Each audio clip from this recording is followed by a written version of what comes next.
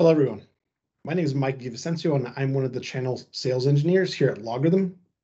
And today I'm going to be showcasing the SmartResponse plugin that automates options for your Trend Micro Vision 1 platform. So Trend Micro is very popular for endpoint security, cloud security, network security, email security, and a lot more. Today we'll be focusing on how we go ahead and block threats in their tracks. If we look at the joint solution brief here, there's a number of automations we can have take place. We'll be focusing on just how to automate or semi-automate the add to block list for an IP address. And how we do that first is we need to download the plugin, and then we can take a look at the guide. But first we have to go to our community.logrhythm.com website, do a search for Trend Micro Vision 1. We will find the SRP or SmartResponse plugin. And I'm going to go ahead and download that by just clicking on that there. And once I've got that downloaded locally, I can now go to my console, my thick client, and go to Deployment Manager. And once your Deployment Manager loads, we want to go over to Tools and Administration, then SmartResponse Plugin Manager.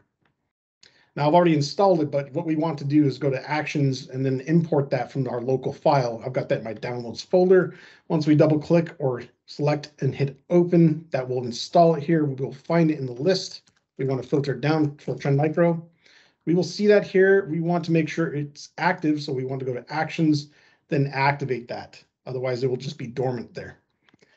But once it's already active there, we want to go into our web console because now it's active.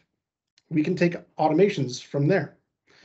So if we already know what we want to block inside the console here, I can say, hey, this IP address is no good. It's up to no good. I want to go and block this IP address because I've found that I don't do business with that region or maybe that particular CIDR block. So I can go and choose the plugin from my drop-down list here. My SmartResponse options, I can go and choose the item block list.